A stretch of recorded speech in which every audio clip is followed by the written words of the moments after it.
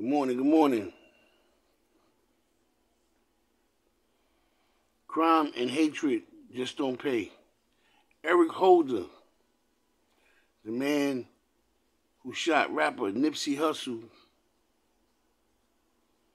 I'm sure we all know, has been found guilty of all counts. He will soon be sentenced to life imprisonment without the possibility of parole. A lot of people got to realize Eric Holder was Nipsey's guy. He was once rapping under Nipsey Hussle's label. There was a rumor going around that Eric Holder was a snitch. When he confronted Nipsey Hussle and them two had a conversation in the parking lot, which Nipsey now owns, Nipsey told him, allegedly, you have to take care of that paperwork. Eric Holder denied that he was even a snitch, so Nipsey wanted proof. A young lady that Eric Holder was riding around with in the car was parked on the side while these two had a conversation. She jumps out the car, starstruck, and asks to take a selfie with the rapper Nipsey Hussle.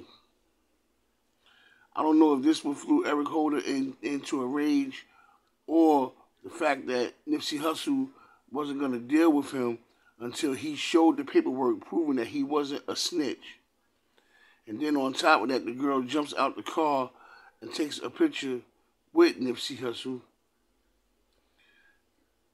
The combination of that situations, of them two situations, most likely flew Eric Holder into a rage.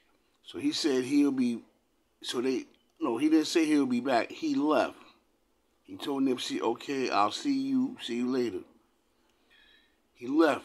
He soon returned a few minutes later. Nipsey was standing with three other guys.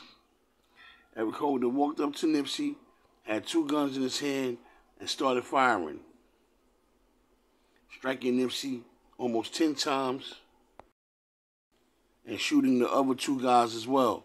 One who was on parole and had to return back to jail as part of a parole violation.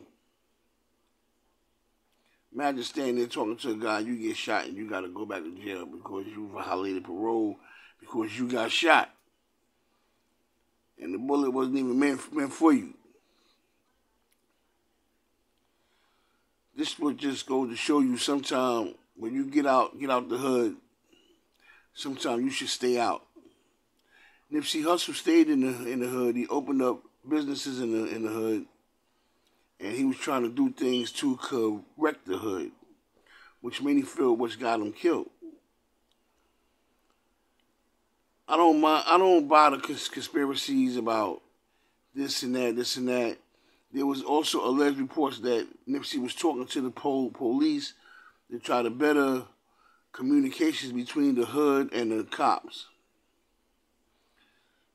Well, I don't think that's what got him killed. I think what got him killed was a conversation he had with Eric Holder, who is known to be a known shooter. A lot of people know Eric Holder for being a known shooter. He once made people listen to his rap record by pulling out a gun on them and forcing them to listen to the record, or he was going to shoot them. He was that kind of guy. Him and Nipsey was friends. That, like I said before, that was Nipsey's guy. But due to the fact of the alleged paperwork of him being a snitch, Nipsey was breaking off all ties with him. And I'm sure that's what ultimately flew Eric Holder into a rage, knowing that Nipsey wasn't going to deal with him anymore. Plus, people in the neighborhood was going to know that Nipsey got rid of him. So that would have made his name look bad. When you deal with a known shooter, I'm sorry to say, you got to be ready to shoot yourself. Because when he walked up on him, they was like looking at him like, oh, here he come again. I wonder what he want. But nobody never thought to pull out a gun to protect Nipsey, or Nipsey pulling out a gun to protect himself. They never thought of it. So when he got close enough to them, he just started shooting. He was the only one that had a gun out, so he had to drop on them, and he was able to let his gun go first. And Nipsey lost his life because of that. Like I said, when you out the hood, sometimes you got to keep going. You can come back later and try to help some people out and take them with you, but Nipsey remained a fixture in his old neighborhood. Like, even friends said that he was riding his motorcycle down Slauson Avenue with Lauren London riding on the back. So people could take that as a form of showing off. If you out the hood, you out the hood. I understand you got businesses in the hood. You got to have people take care of that for you. But you being in the neighborhood 7 days a week, after you basically got the money to make it out, kind of puts a target on your back, in my opinion, if you ask me. So Nipsey made the choice, the sad choice, of remaining a fixture in the neighborhood when he was out. Once you out, you out. That neighborhood is really no longer yours. You're still a part of it. It's yours in spirit and in heart. But for you to be playing the corners after you made it out, don't look good for you. You can have that house on the hill. So when you finish in the hood, you go to your big old house with your pool in the backyard on top of the hill, where everybody else got to go back to the projects and everything else.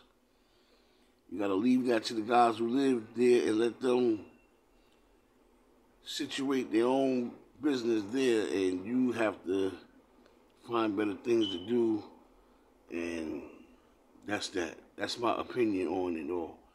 The North Father is out. I'll be back soon. Peace.